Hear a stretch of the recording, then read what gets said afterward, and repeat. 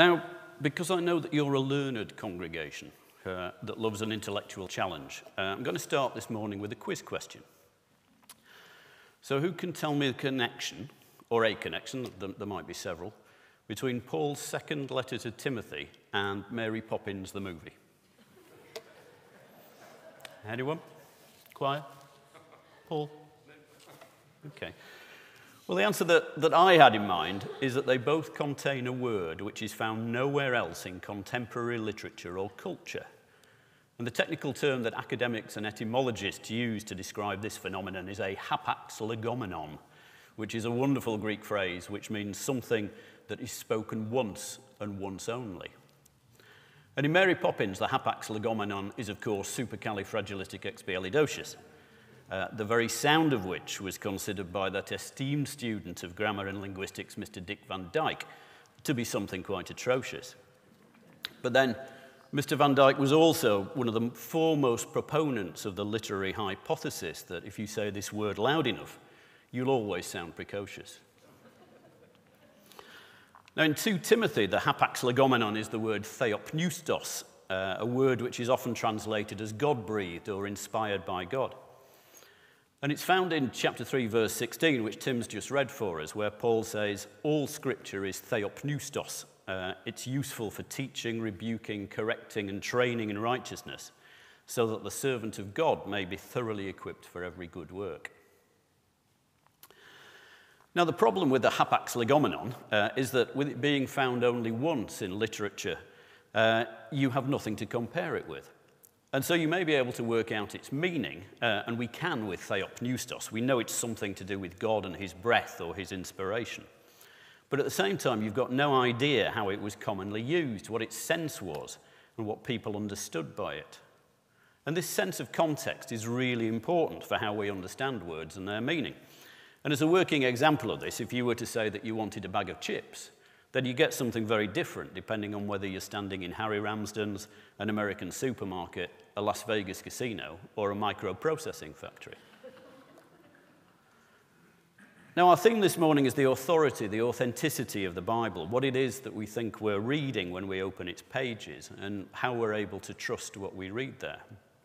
And the word theopneustos is central to this discussion. Because Paul says in 2 Timothy that all scripture is theopneustos, the argument is commonly made that God has inspired the writers of the books of the Bible with the words to write, that he has in effect dictated those books.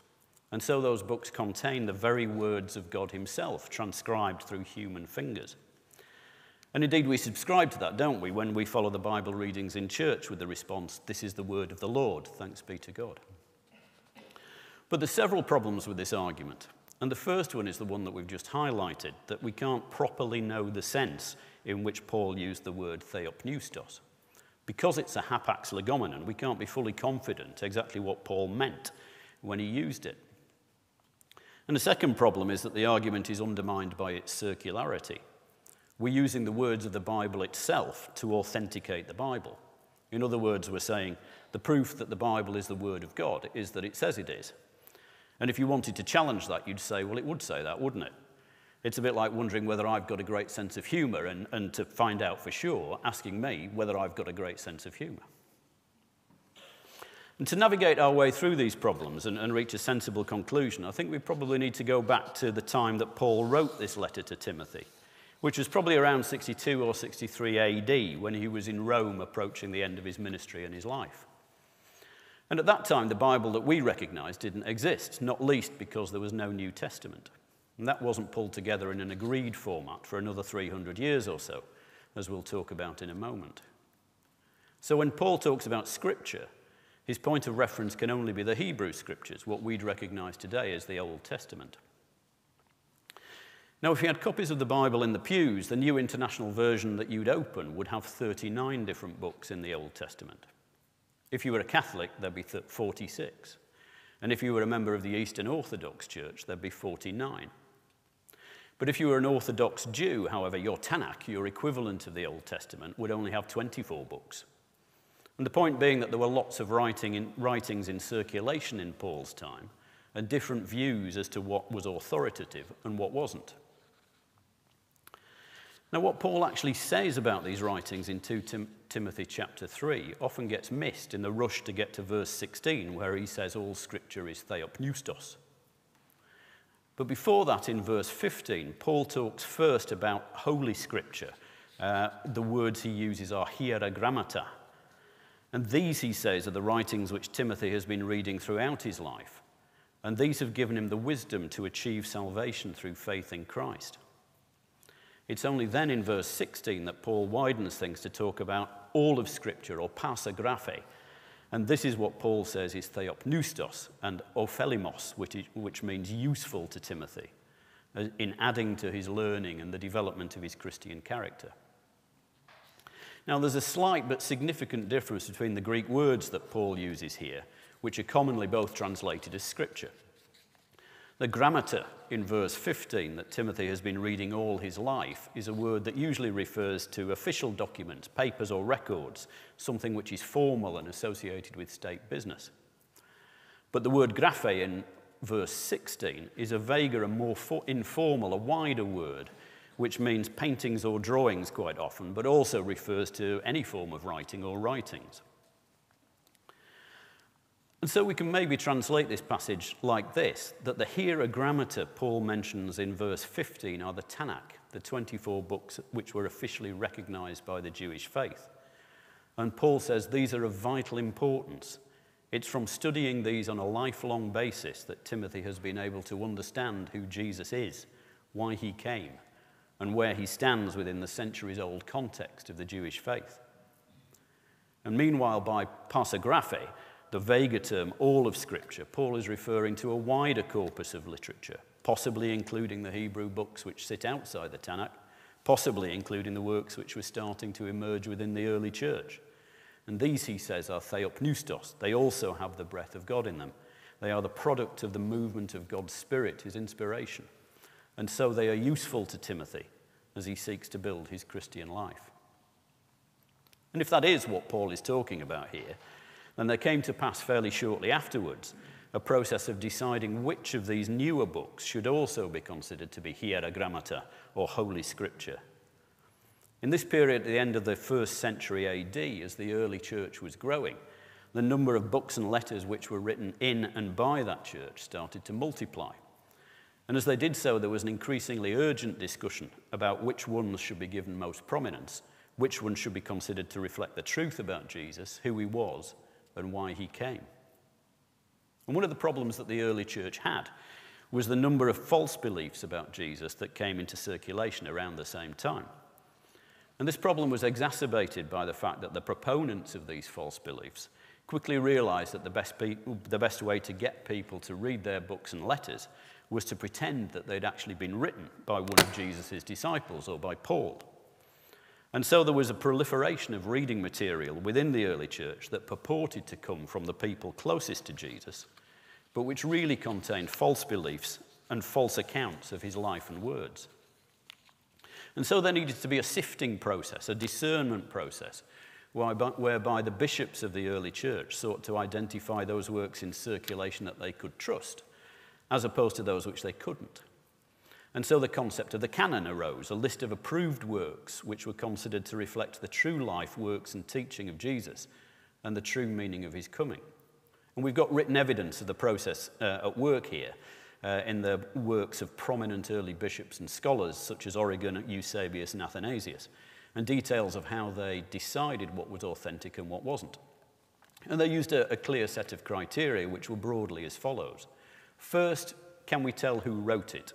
Were they either a disciple of Jesus, or did they use disciples of Jesus as a source? Second, when was it written? Was it close enough to Jesus' lifetime for us to be confident that it hadn't been falsified or corrupted in the meantime?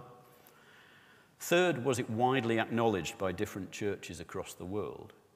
And fourth, was it consistent both with other accepted writings and with the teaching of the church, so as to make up an orthodox and persuasive body of work? And the culmination of this process came in a synod in Hippo in 393 AD, when St Augustine was instrumental in moving a debate to approve the 27 books of our current New Testament as the authorized canon, 4 biographies or gospels, 1 history, 21 letters and 1 prophecy. And at the same time, there appears to have been a recognition that there were other books which we can still read today, such as the Shepherd of Hermas, the Didache, the Letter of Barnabas, which had some merit, but which failed to meet those strict criteria that the church had set for itself. And meanwhile, there were still other books which were rejected at the time as downright heretical. So going back to our theme for today of the authority, the authenticity of the Bible, what we've talked about this morning gives me a considerable degree of comfort and reassurance. First, there's the fact that Paul felt that Timothy's lifelong study of the Hebrew Scriptures, the books of the Old Testament, was the basis of the wisdom which had led him to salvation through faith in Jesus Christ. And this gives me confidence that when I read the Old Testament, I'll find in there a route to Jesus, a narrative that culminates in his coming, and which makes sense of it in the context of all the history that led up to it. And it may not be easy or straightforward, but if I study it prayerfully, it'll tell me the same things that it told Timothy. And second, there's the fact that the New Testament was the product of a prolonged sifting process conducted by learned men to identify those Christian writings from the 1st and 2nd centuries AD, which are most trustworthy, as opposed to those which are not. And I'm reassured to know that men of great faith, who lived much closer to the time of their composition than I do, who had much more contemporary and personal information to hand, questioned those writings in order to satisfy themselves that what they were reading had true authority. It represented right thinking about Jesus' life and how we should respond to it. And third, there's Paul's intimation that other works that might be read outside the Old and New Testaments are theopneustos.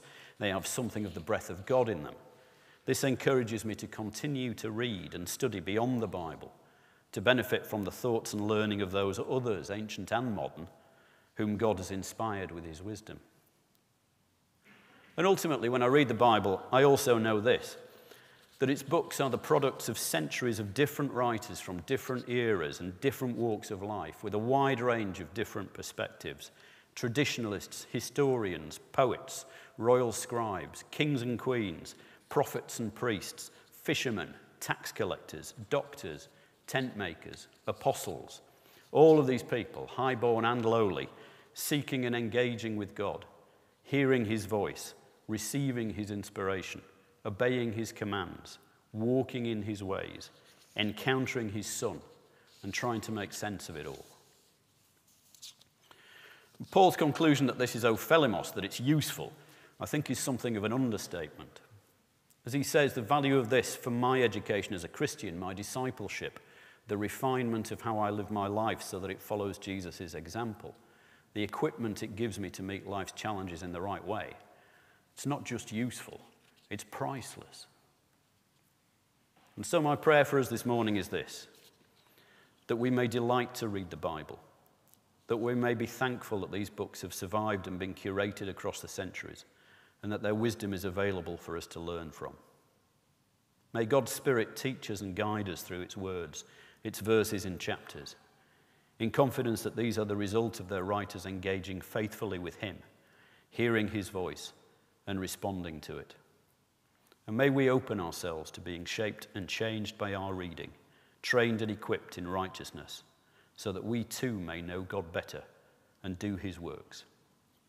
In Jesus' name, amen.